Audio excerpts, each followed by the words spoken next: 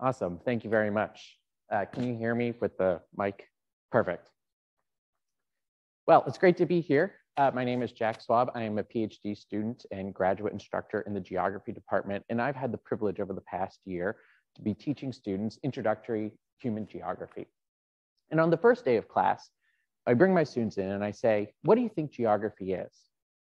And most of the time, they say something about maps. They say, oh, well, you know, we're going to study maps in this class. And hasn't everything been mapped?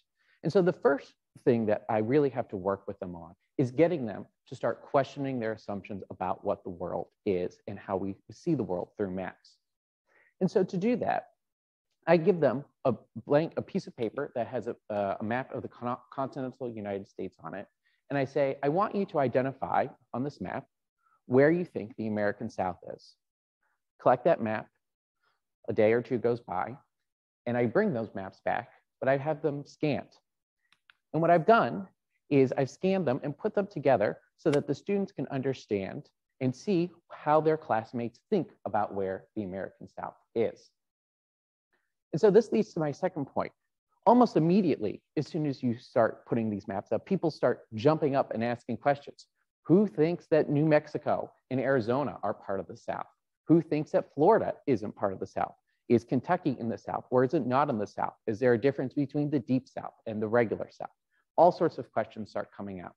And it immediately allows my students to start thinking about their own positionalities and think about how it empowers them to start thinking about how, essentially how they create knowledge and see the world.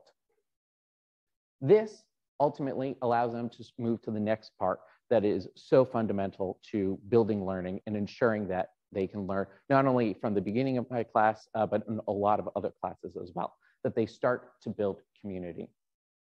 Because it's kind of funny to think about who thinks that certain places aren't part of the South and who thinks that certain places are. Learning about that and learning from our peers is one example through how I do this in my classroom.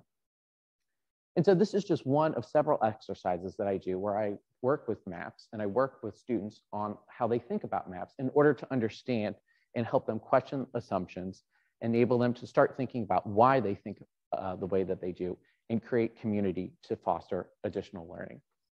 So thank you very much.